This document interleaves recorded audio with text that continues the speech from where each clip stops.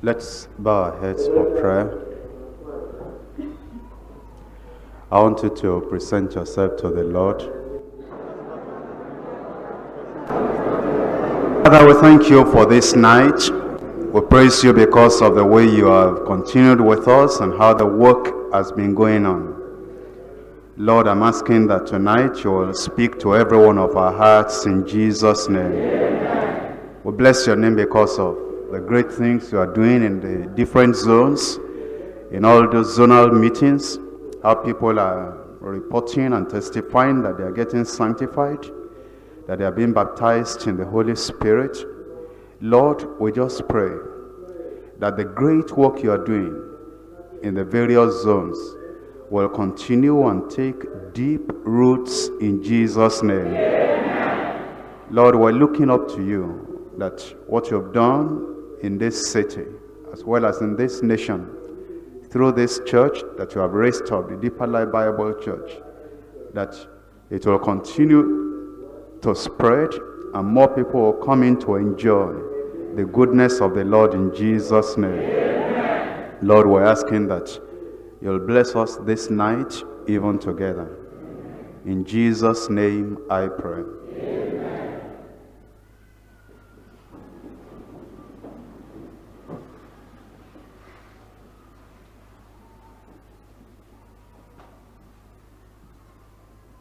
Let's open our Bibles to 2 Corinthians chapter 13. And in verse 5.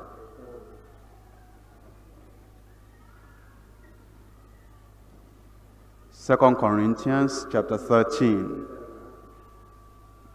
and from verse 5.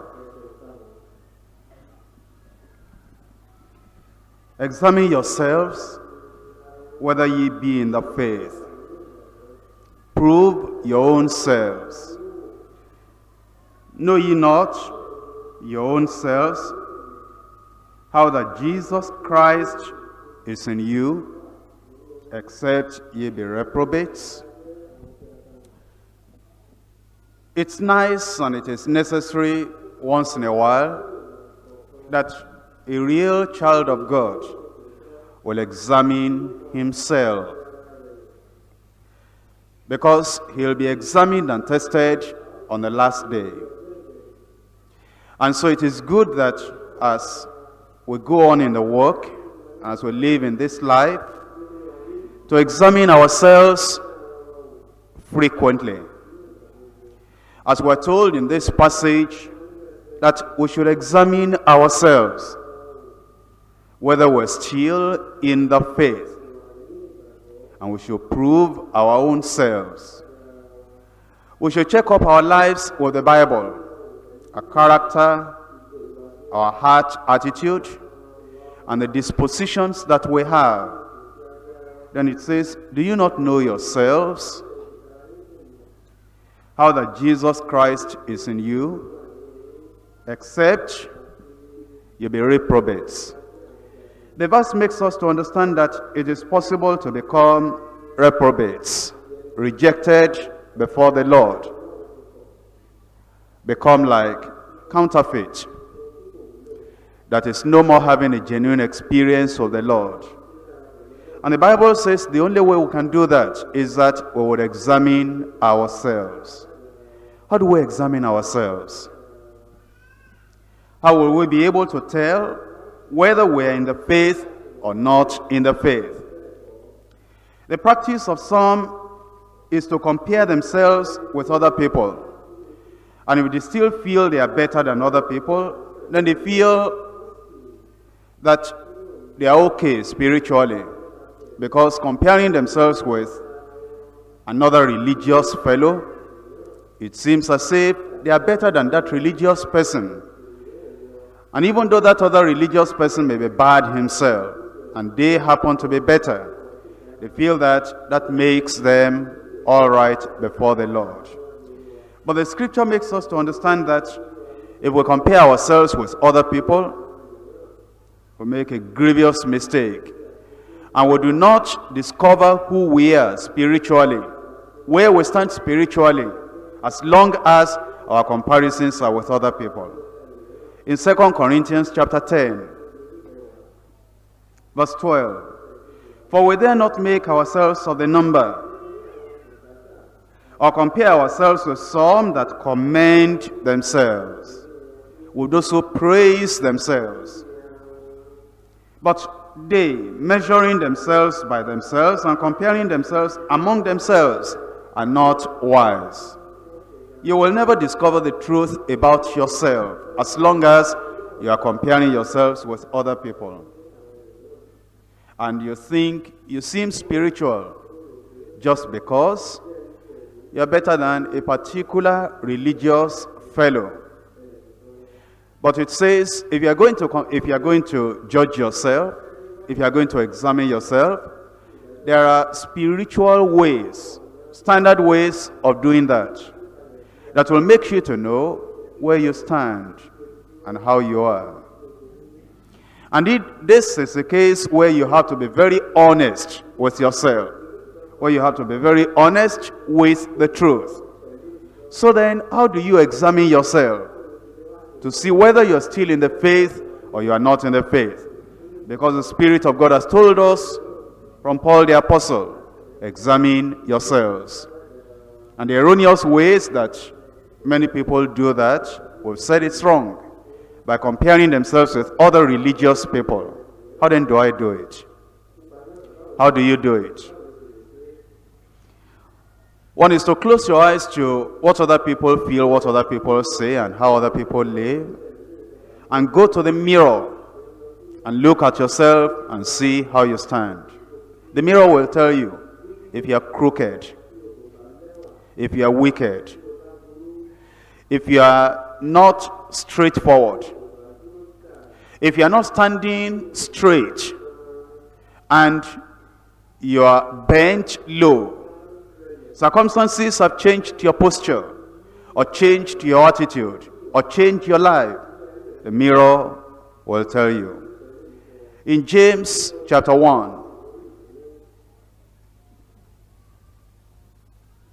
from verse 23, for if any man be a hearer of the word, and not a doer, is like a man beholding his natural face in a glass.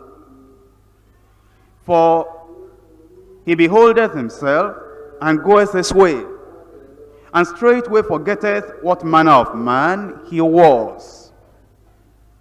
But whoso looketh into the perfect law of liberty, and continueth therein, he being not a forgetful hearer, but a doer of the work, this man shall be blessed in his deed. Here the Bible makes it very clear that if we're going to examine ourselves, whether we're clean or dirty, whether we're straight or crooked,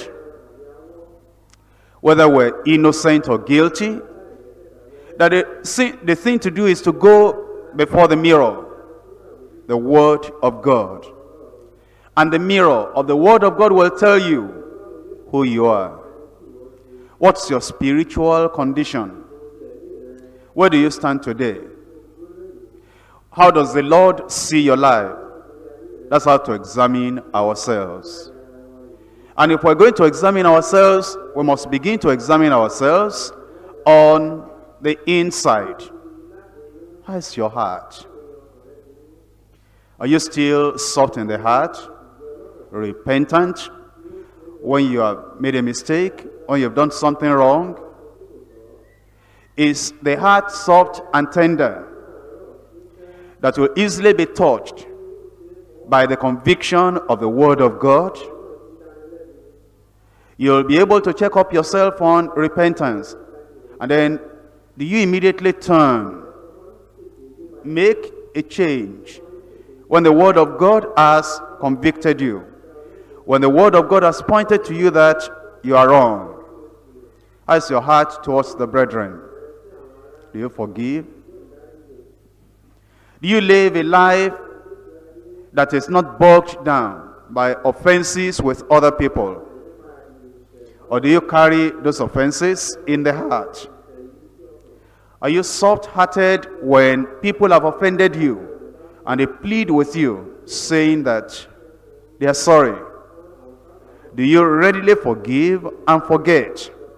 You must examine your heart by what the scripture says. That's the mirror. If you are hard in the heart, if it's difficult to please you, difficult to appeal to you when you have been offended, then you must know that you are no more straight, but you are crooked. That your heart is no more soft, but it is hard. It is no more a heart of flesh, it's a heart of stone. And therefore, you will go back to the Lord and say, Lord, I see that I'm crooked already. I'm not straight anymore. And I want you to wash me again in the blood of Jesus Christ. How's your heart when it comes to being clean and holy? Your relationship with women if you are a man. Your relationship with men if you are a woman. Would you say you are clean? Is your heart clean? Or is your heart full of uncleanness and evil and lust?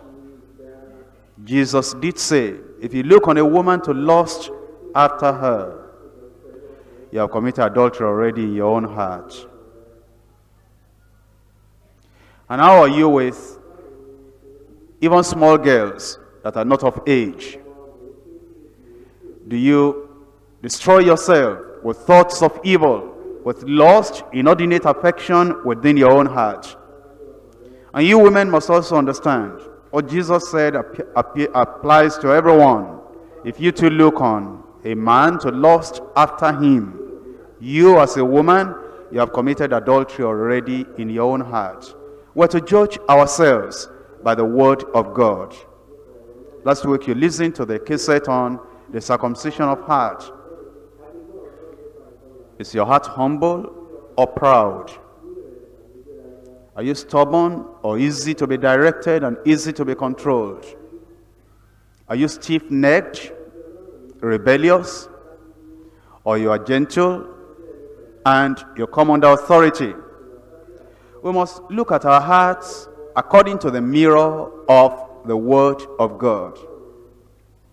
Jesus Christ spoke to the church or the churches in Asia in Revelation chapter 2.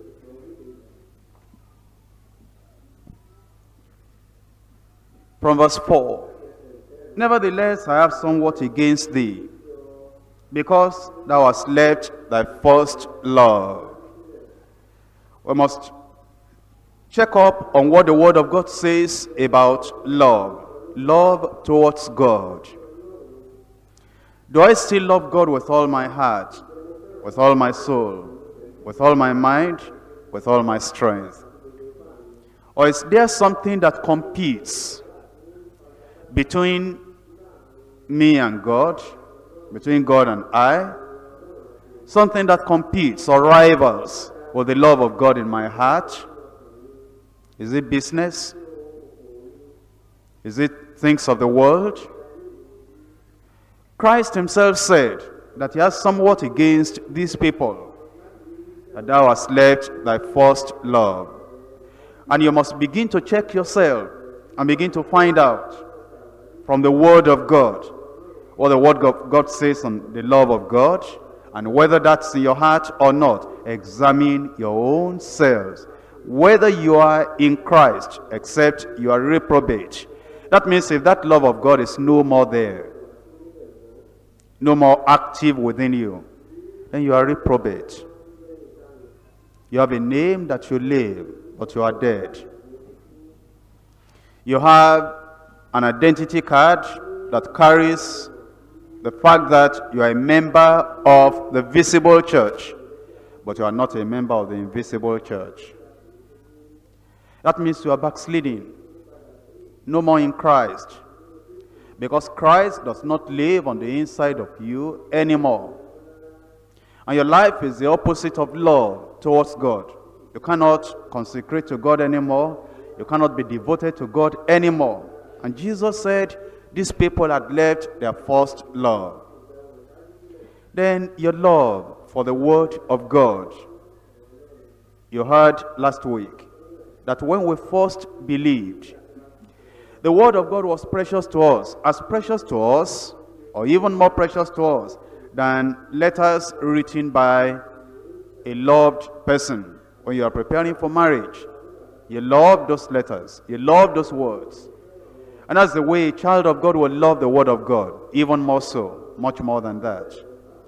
And if you find that there is no more love in your heart towards the word of God, that now all that is important to you is just activities, that sometimes we can be here preaching the word of God, and others can be seated like this. You always stand up and you go outside and you just walk about, because for you now you have become a walker. And since you are a walker, what's the need of sitting down to hear the word of God? The thirst, the hunger to hear more of the word of God is no more there. Then that means that you've left your first love. And Jesus said there's only one thing to do. If you examine yourself and you see that you have left the word of God, then you must repent and do the first works all over again. Then your love to the church, you heard about it last Saturday, that if you love God, you will love the word of God, and you will love God's people. But if the love for God's people is no more there in your heart, you should examine yourself. That means that if you do not have the love of the people of God in your heart, then the love of God is not there. You have left your first love. And the thing to do is to go back and repent and say, Lord, I've examined myself. I have come before the mirror of the word of God and see that I am crooked. I'm no more straight. And my life is no more in line with the word of God. The mirror of the word of God has revealed that there's something that is desperately wrong in my life. And then we have seen that we should also love God's creatures. There should be that compassion, that mercy within us towards the people of the world, wanting to win them to the Lord. And in the zones, how do you love the people of God, the children of God? You must examine yourself to see whether you stand in the faith or you are not standing in the faith. Examine yourself. Jesus said, I have this against you. You have left your first love. Then it says, remember therefore from whence thou art fallen. There are literatures, so-called Christian literature, that will make you to feel that once you are saved, you'll be forever saved. You can never lose your experience with God. That you are saved, you are saved. No matter what you do, everything is okay. You never fall. But Jesus Christ himself said, remember from whence thou art fallen, and repent and do the first works. That means go back to God like you did originally, so that there'll be a change again, a transformation again. Now, here we do not believe eternal security. We do not have any sympathy with the doctrine that says once a child of God has experienced the joy of the Lord, once a person has come into the fold, once he has been born again, whatever he does after that is forever saved. We're not in sympathy with that erroneous doctrine. A lot of people preach that, but we don't. We believe from what Jesus said that people can fall from grace. People can depart from where they were standing before. And that's the very reason why we examine ourselves. If it is not possible to fall, If forever you are saved, once you are born again, then why examine yourself? And why will Jesus say, remember from whence you are falling, and do the first works, and repent? Then Jesus said, if you don't, he says, or else I will come unto you quickly, and I will remove the candlestick out of its place, except thou repent.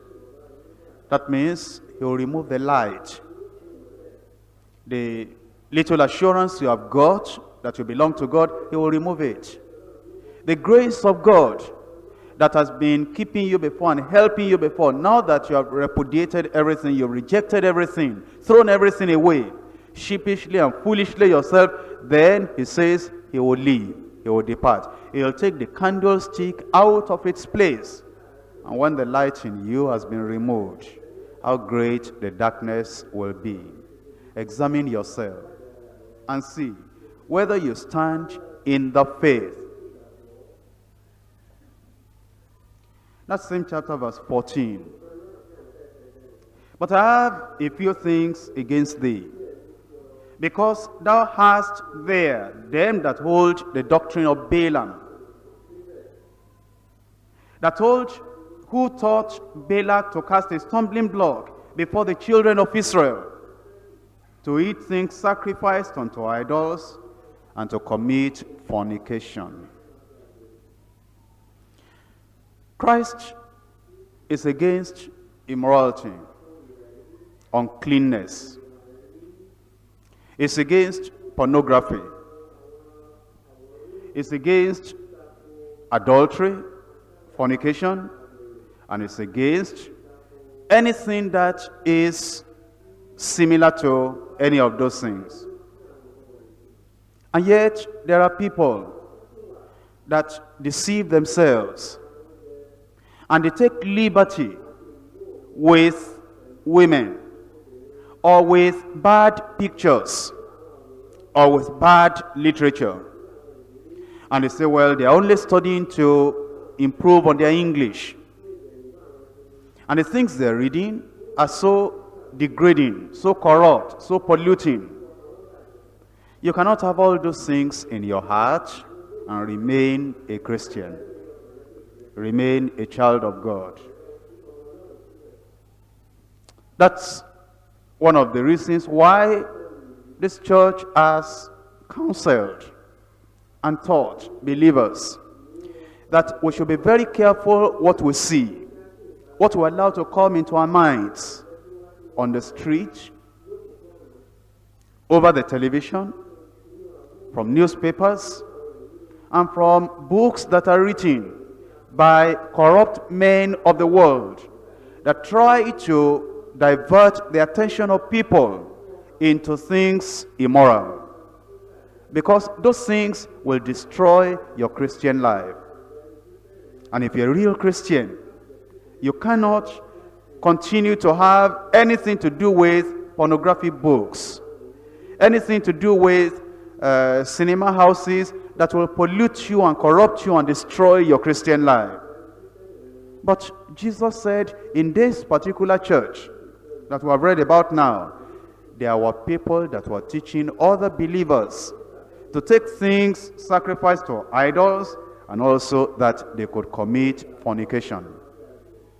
And of course you know that the Bible is against polygamy. And polygamy starts in small ways.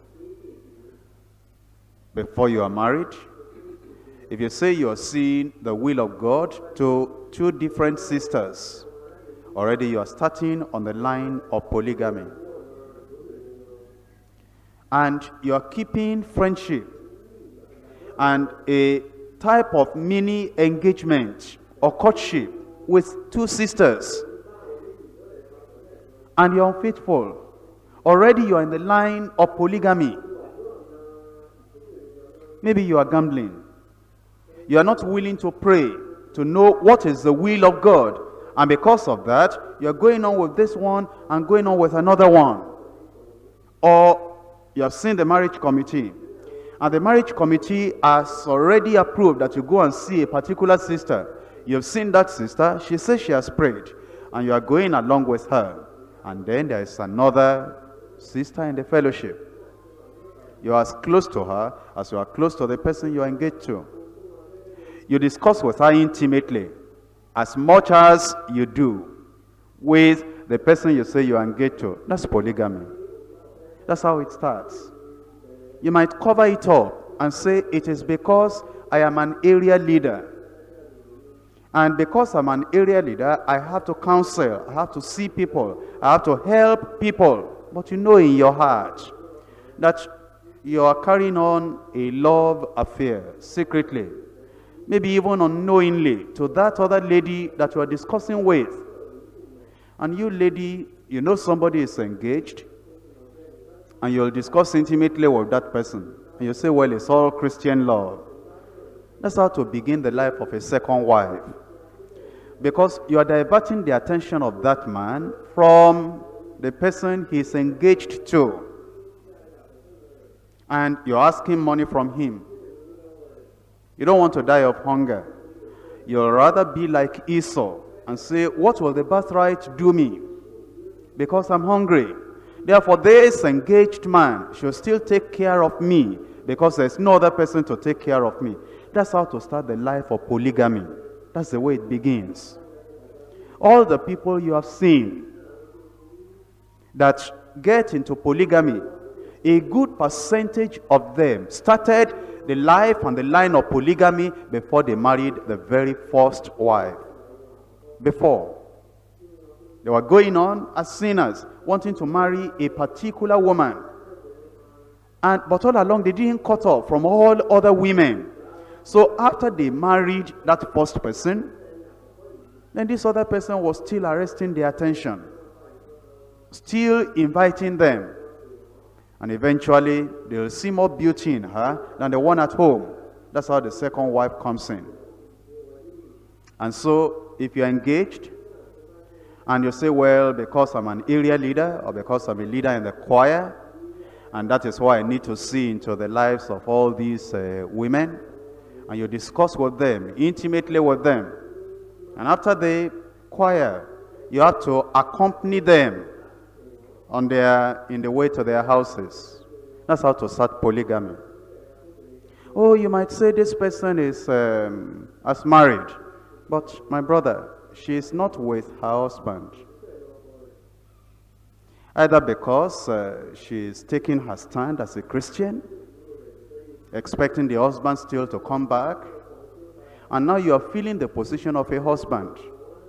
You are discussing about the children, you are discussing about food, you are discussing about her salary, you are discussing about her welfare. That's marriage. There's no other thing. And also, she knows about your life. I was in your house 2 days ago, you were not around. Where did you go? You have to tell her everything about your life, what plans you are making, what you are doing, why you are not around. She also, what's happening to her, all those details. That's marriage. The only thing that remains is to go to bed. So that means that already, if you're like that in the choir, you're on the way to polygamy. If you're like that as a zonal leader or as an area leader, is on the way already to polygamy. And that's how fornication begins. That's how adultery also begins. Examine yourselves, whether you stand in the faith, except ye be reprobates. Now, you women that have, maybe you made restitution, or not that you made restitution, your husband pushed you away, and you say you are still praying. Now, understand, you could feel lonely. But when you feel lonely, what do? If you go to seek out a man, not a woman like yourself, if you go to seek out a man, and you sit down talking for 1 hour, for 2 hours, so as to unburden your heart to that man. You can't do it to a woman like yourself, but just to a man all the time. A man all the time. That's mini marriage. You're trying to seek comfort from that man like you will seek from your absent husband. If you were really sincere, if you were standing, you will go to a woman like yourself, not to a man. If you are being drawn away as a woman, not with your husband at present, because of a marriage problem. If you are not close to women like yourself, and you're always seeking out men to rely on, to seek comfort from, you are in another marriage already. And every time you are not in the presence of that particular man, maybe zonal leader, maybe a full-time worker with us in the church here, or maybe just an area leader, or maybe just a house fellowship leader, or maybe just an ordinary member of the church. Anytime you don't see that man, you feel so lonely. You feel as if God is not there anymore. That's marriage. That means you are living in adultery already. And whenever you see that man, there's something that comes up in your heart, an excitement. What's that? That's love affairs. That's no more zonal leader and member. That's no more area leader and Christian sister.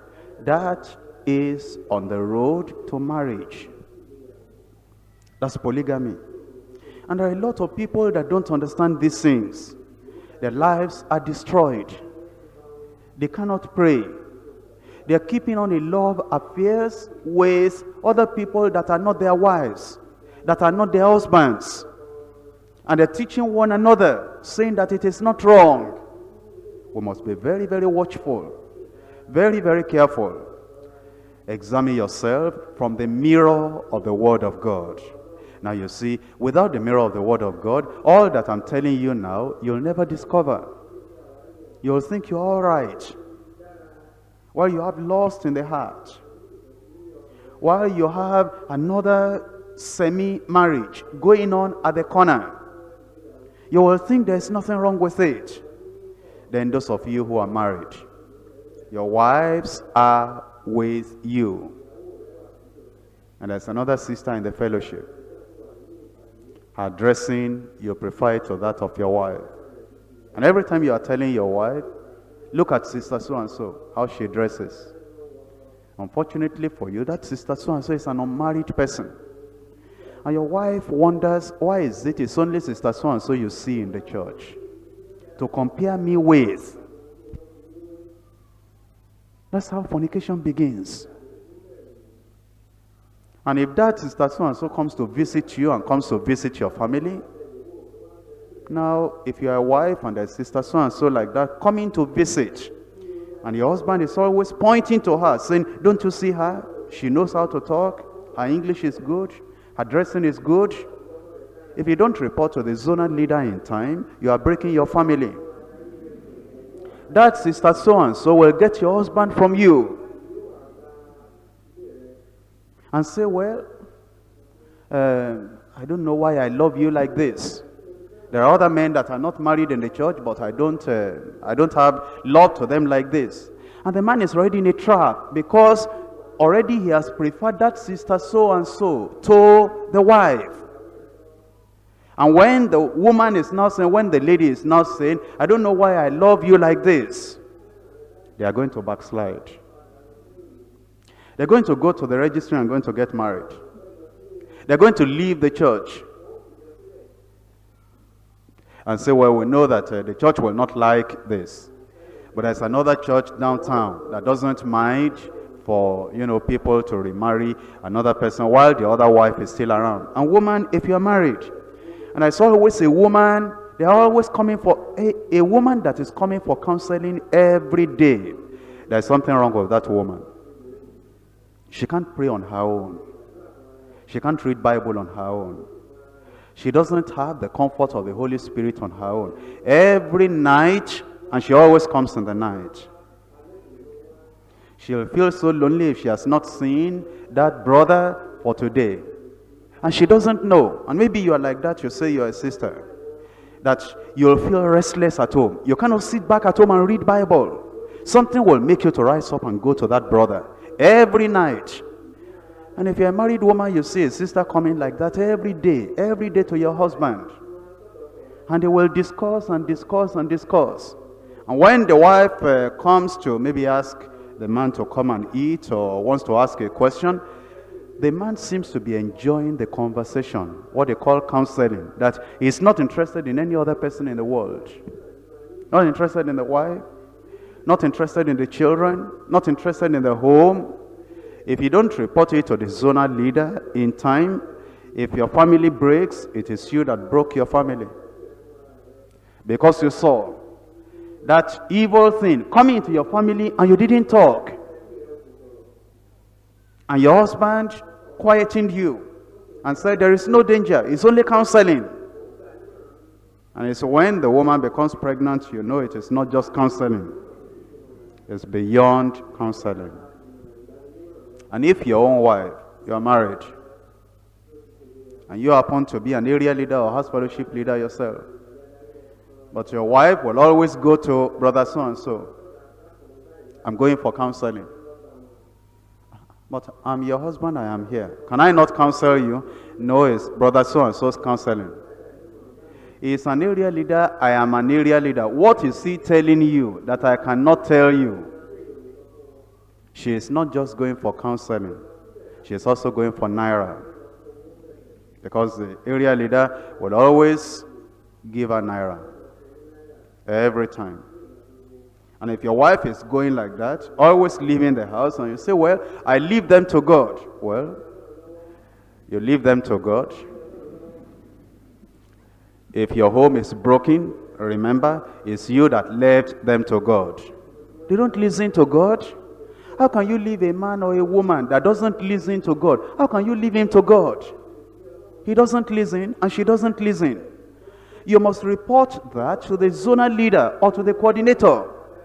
If you're an IFL, the coordinator for IFL is there. Everything goes beyond the zonal leader.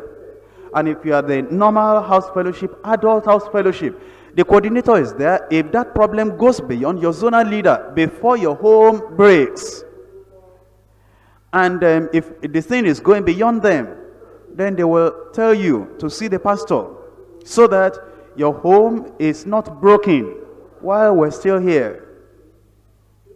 Let's avoid fornication. And if you know you have that tendency, then you must be very careful. Go back to God and say, Lord, an evil thing has come back into my life, into my heart. Deliver me. And God will deliver in Jesus' name. Amen. In chapter 3 of Revelation,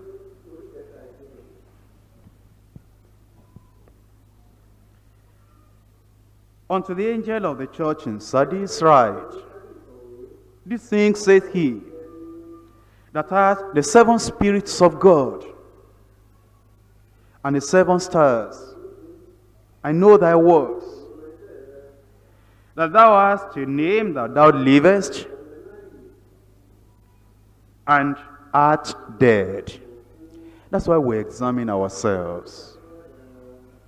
We see, are we still alive in Christ? Are we still alive in the Word of God? What does the mirror of the Word of God say about how we live and about our lives? Is it saying that we're dirty, we're polluted, we're going astray?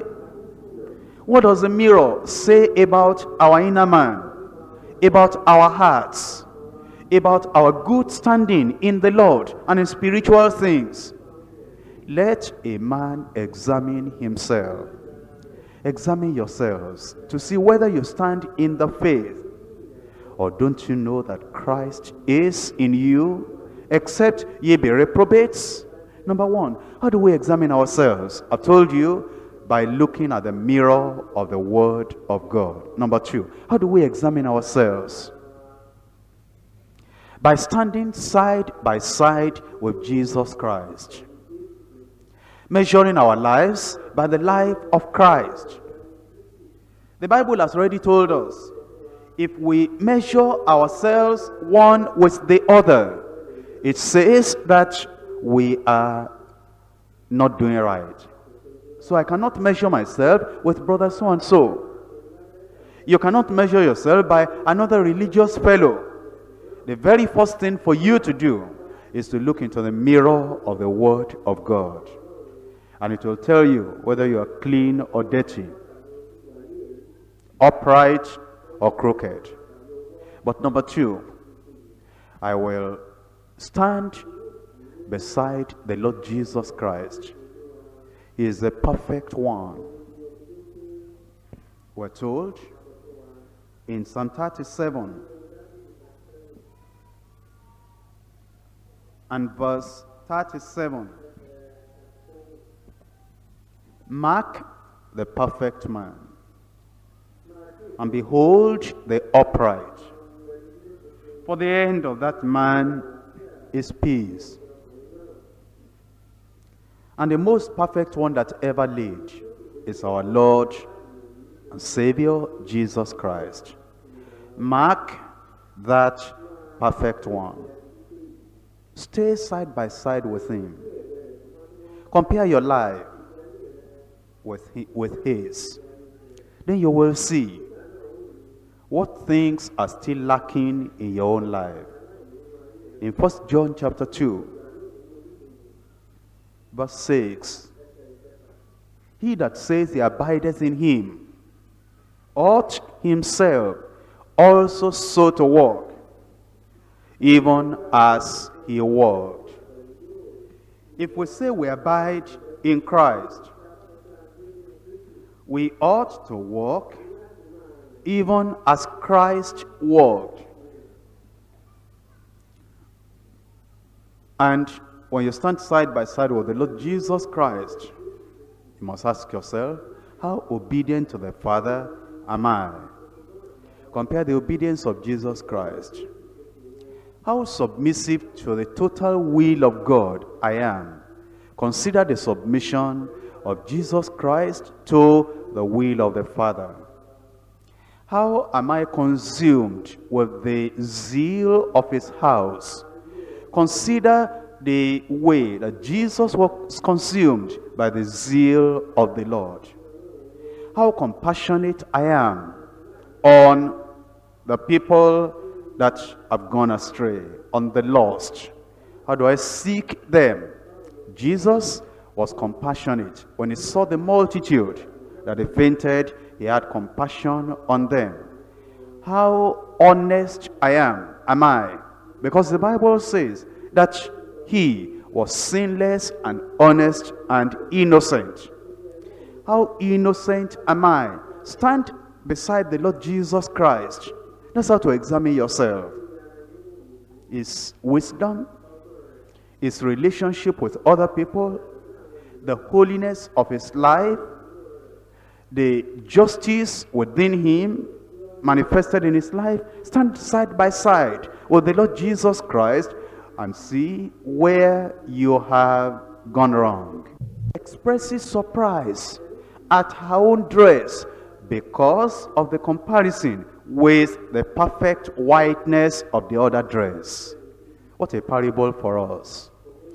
As you see the white robe on the Lord Jesus Christ, his character, his life, his characteristics, the attributes in him, and then you look at him very, very closely, it makes you to see that you are not as clean, as white as you ought to be. Stand side by side with the Lord Jesus Christ. Number one, look at the mirror of the Word of God, the Scriptures. Number two, look at the Lord Jesus Christ, our Savior, and make a comparison and see how far you still need to go, how more humble you still need to become, how submissive you still need to become more and more. And look at him picking up that bowl of water, washing the disciples' feet, and see how arrogant you are, how proud you are, even after you say you are sanctified, even after you say you are baptized in the Holy Spirit. Compare yourself with the Lord Jesus Christ, and it will show you how far you still need to go. Number three, open up to the Spirit of God. He is the one that will convict.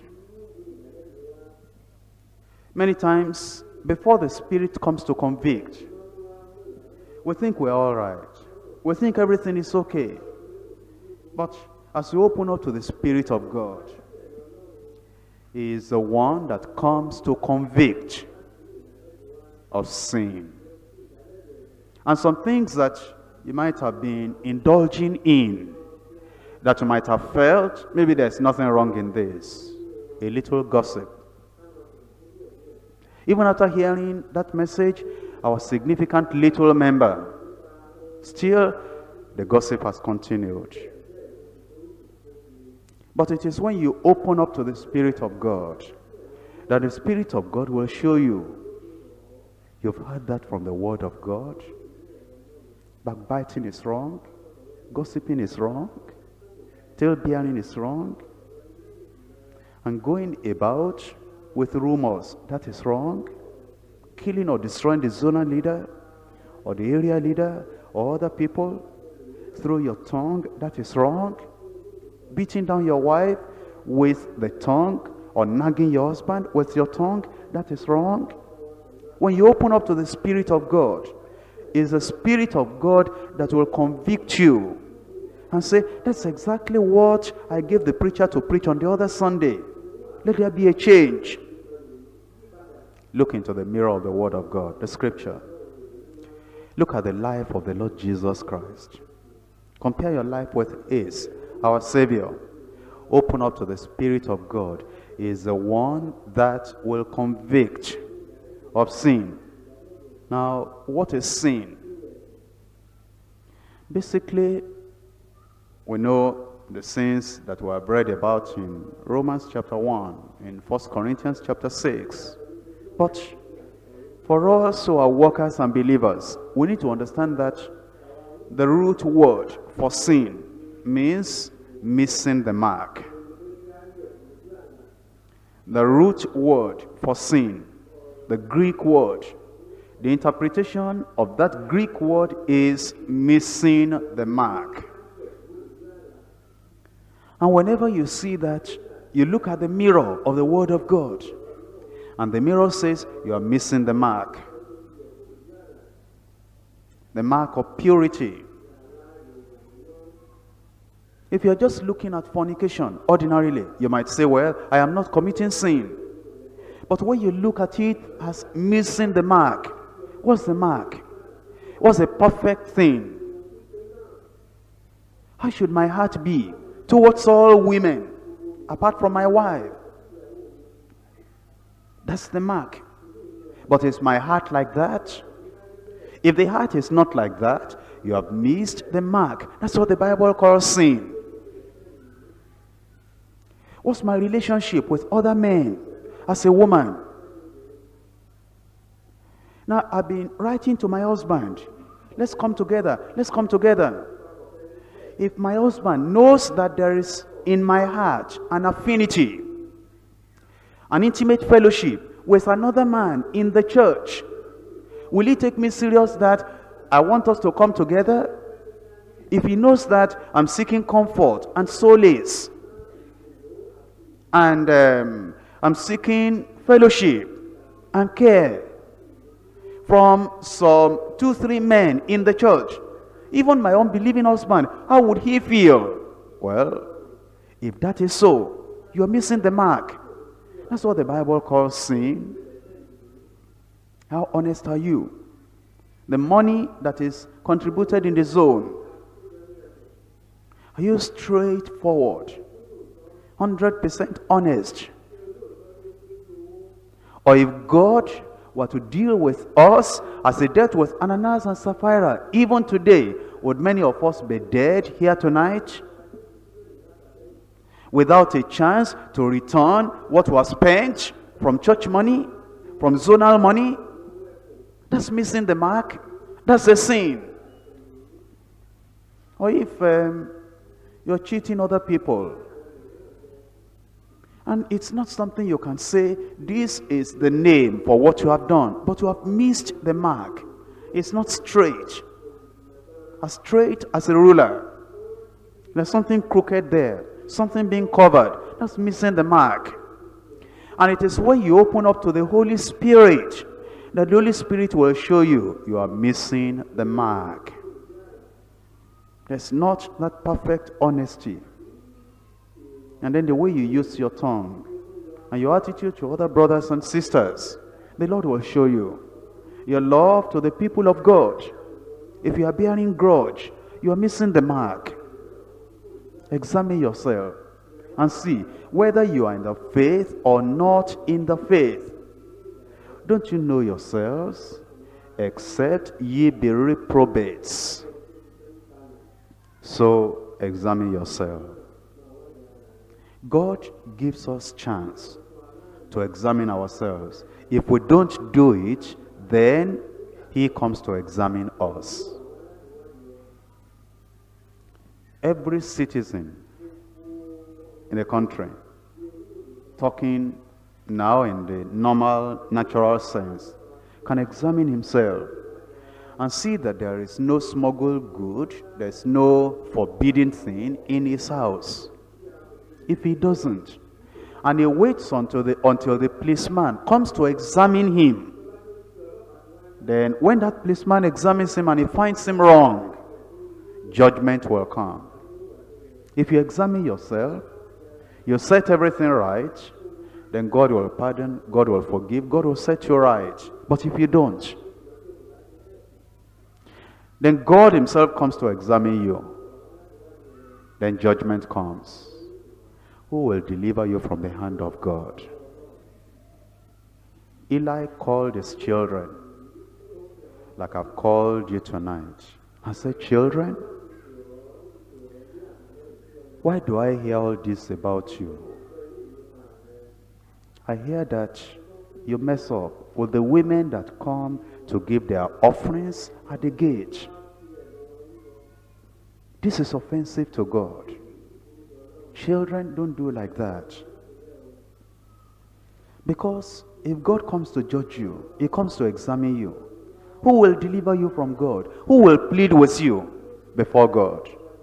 So children, make right your ways. And Eli did not go beyond that.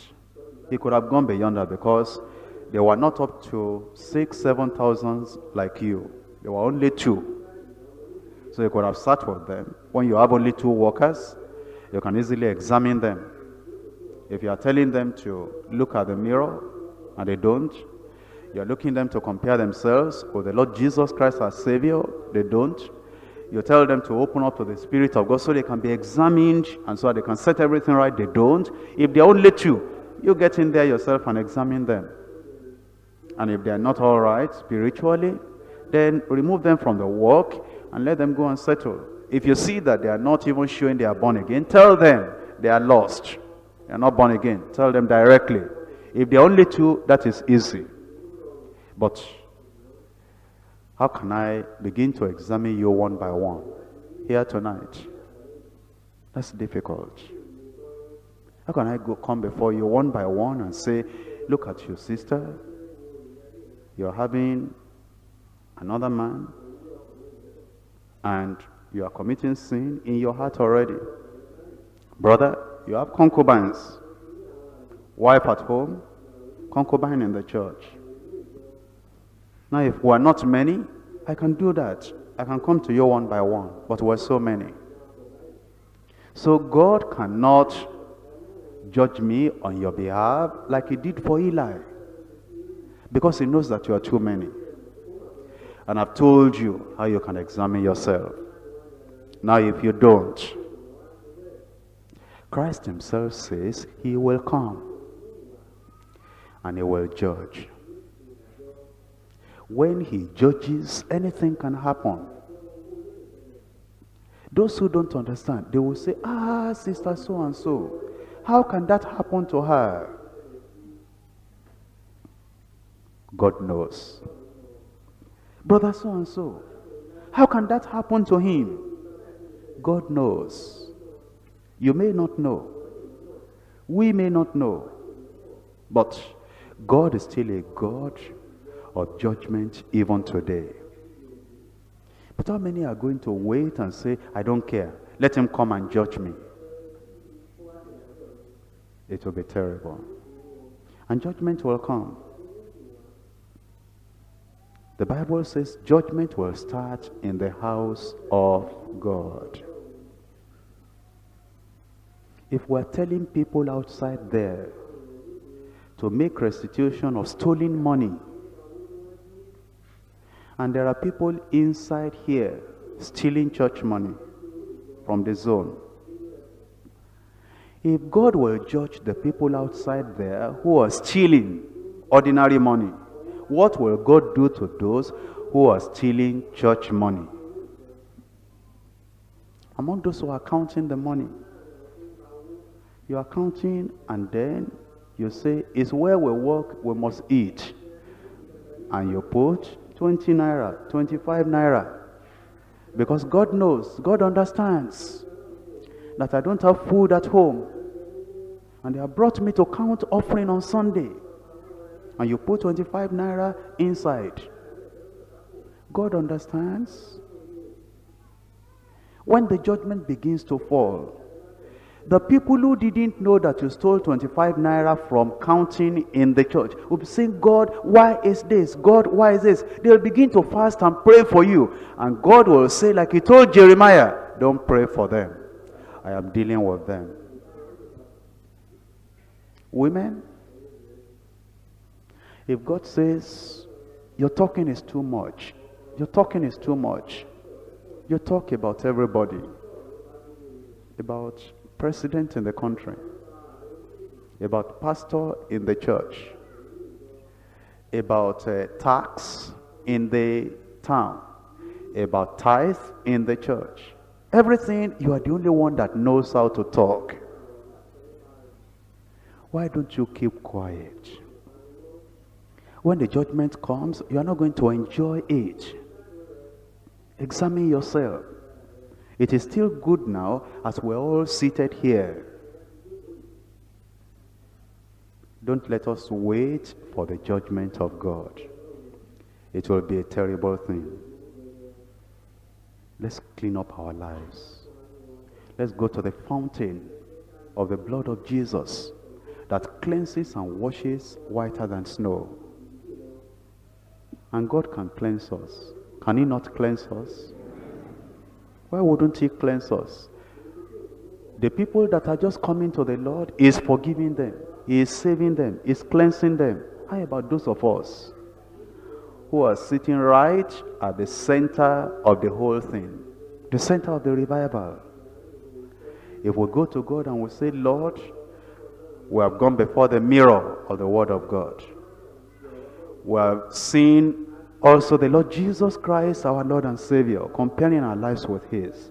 We have opened ourselves to the Spirit of God, and we see that something is wrong. Something is wrong. The Lord will forgive us if we repent. The Lord will have mercy, and he will bring us back to the real foundation where we are. But don't let the repentance be too late. Seek the Lord while he may be found. Call you upon him while he's near. Because if we don't call upon him in time, it may come to a time that we'll call upon him and he'll say, I am sorry, I have no time anymore. The door of grace is closed. The door of mercy is locked up. It's unfortunate for those people. I pray that none of us will wait too late in Jesus' name. And whatever we are, let us understand that God is no respecter of persons. Now, you must understand that God is the Ancient of Days. And all of us who are here, including myself, it's you that calls me pastor. That's all right. Or you call me man of God, that's all right. But before God, who am I? When was I born? I'm not up to an ant in the sight of God. And if I commit secret sin and I'm hiding it and say I'm pastor, God doesn't know pastor. God will deal with that man. Look at Moses. God dealt with him. Look at David. God dealt with him. All those people in the Bible, all of us were small in the hands of God. It is when I stand before you, I say, I'm pastor, I'm pastor. And it is true, I am your pastor. Am I God's pastor? Am I pastoring over God? Am I pastoring over angels? No, I'm only pastoring over you.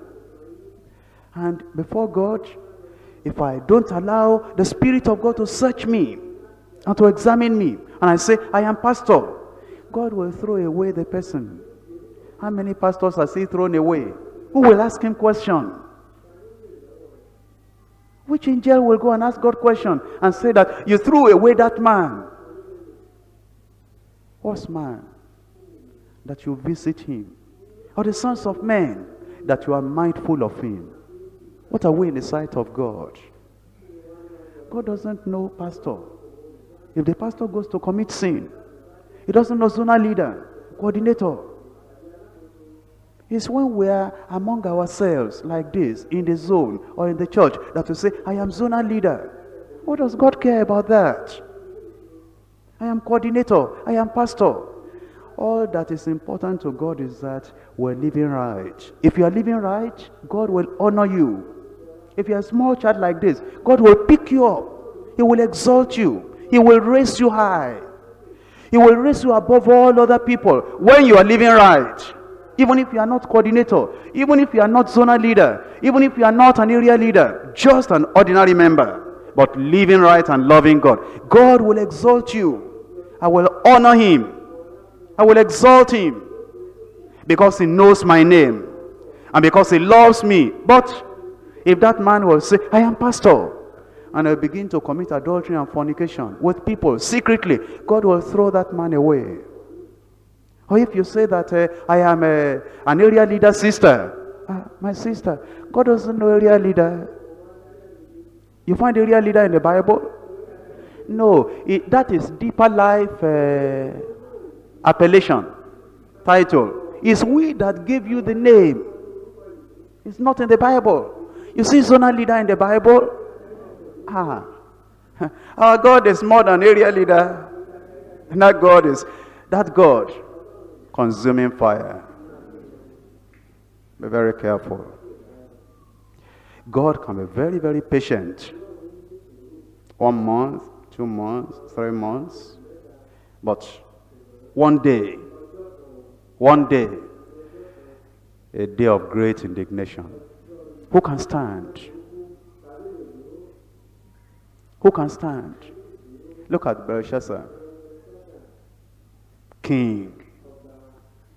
He's in Babylon, they knew him as king. What concerns God about Belshazzar being king? Then he began to drink and began to do all those things. And God said, that's enough. And the Antrati began to write on the wall, you are weighed and found wanting.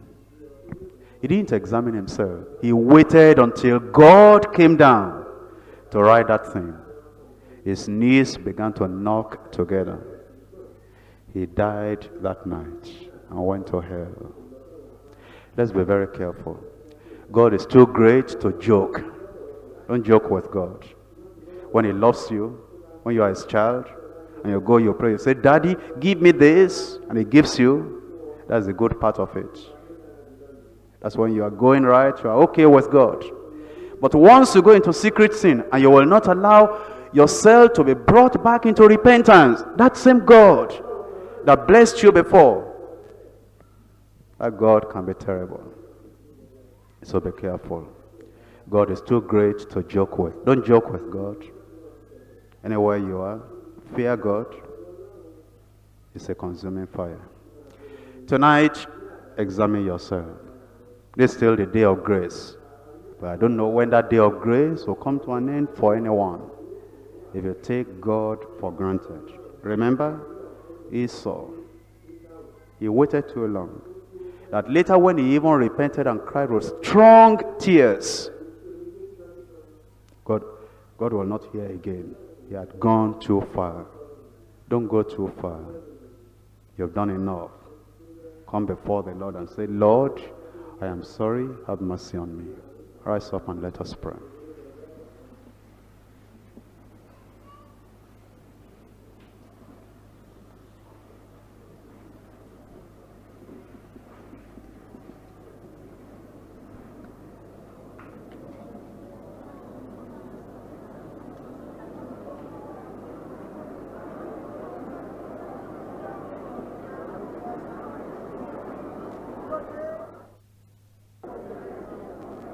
Amen.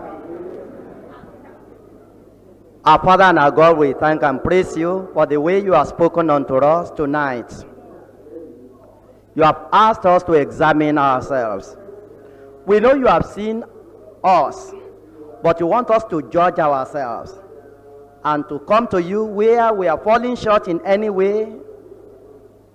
Lord, you want us even to look at ourselves by comparing ourselves with the Lord Jesus Christ.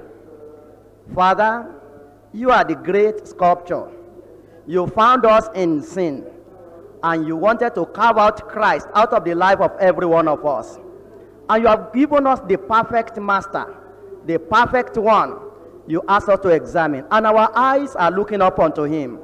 Father, you have discovered that there's a lot of things to do in our lives, and through the conviction of the Holy Spirit, we have examined. We have told you things you have to chisel out of our lives, that the likeness of the Lord might be seen in the life of every one of us. Our God and our Father, many a times we even think it in our hearts, that why have you taught Almighty God to choose man even to come before you, to serve you, to worship you, and to even be like Jesus? It's a great privilege, and we know, dear Father, you have done it in the lives of many people. We find it in the Bible, people like Paul. Father, we look up unto you, and our hearts are crying unto you. We have only this world once, and we don't want to regret, dear Father, not enjoying the maximum that you have for us. That is why, Lord, we cry unto you, Father, that this great work you have started in the life of every one of us, finish it, Father, in the name of Jesus Christ. This is your church, and you cannot afford to see corruption. Already you have seen a little here and there, and that's why you have spoken. Because if you have never seen something going wrong, you will never speak. And as we have spoken, these are the people who obey you. And we have examined ourselves. There is nothing we need to cover. Because you have told us that he that covereth his sin will not prosper. You are the only one that can cover, and you cover with the blood of Jesus Christ. Father, we have exposed everything unto you individually. And as a church, this wonderful church, which we will never regret being in, dear Father. Out of many churches in the world today, you have made us to be members of this church because of holiness and purity. Your presence is here. You are moving here and there. And when you see iniquity, you point it out from time to time in order that you might remove it. We have examined, we have told you. We pray you will purge and purify every one of us, Father, in the name of Jesus Christ. We cannot afford to miss your presence. It's just wonderful even unto us, Lord Jesus. Your beauty, your purity is more than anything even unto us, and we covet it a lot. And we pray you will help us in this church, that we continue to enjoy your presence, not only when we gather together like this, in our homes, in our places of work, in marketplaces. Father, these are our tongues, which you keep on pointing to from time to time. We call on you, we ask you, by your godliness, by the fact that there is no other God who can do it for us. Father, we look up unto you. Come and do a great work of your grace in the life of every one of us in Jesus' name. Amen. You have a long way to lead us, and we are still keeping, we are following you, and we pray, dear Father, the grace to continue to enjoy and to make our way right, Father, you give unto every one of us in Jesus' name. Amen. Thank you for tonight again. We bless you and we adore you. As a church, Father, we consecrate ourselves again, even unto your service, unto this your great call you have given unto us. And we pray, dear Father, that as you purge and purify us, the work will continue to progress and prosper in the name of Jesus. I'm so excited today because God has been so faithful to me. I'm going to keep this very short. First of all, I want to thank God for the church. The church has been my family. Thank you so much, Pastor Dada. He has been a father to me. I don't start crying. Okay, I remember I came here without scholarship to Howard University. The first year wasn't easy, but I got a grant that paid half of my tuition. But then from second year, I got like 5 different scholarships from my department, from research.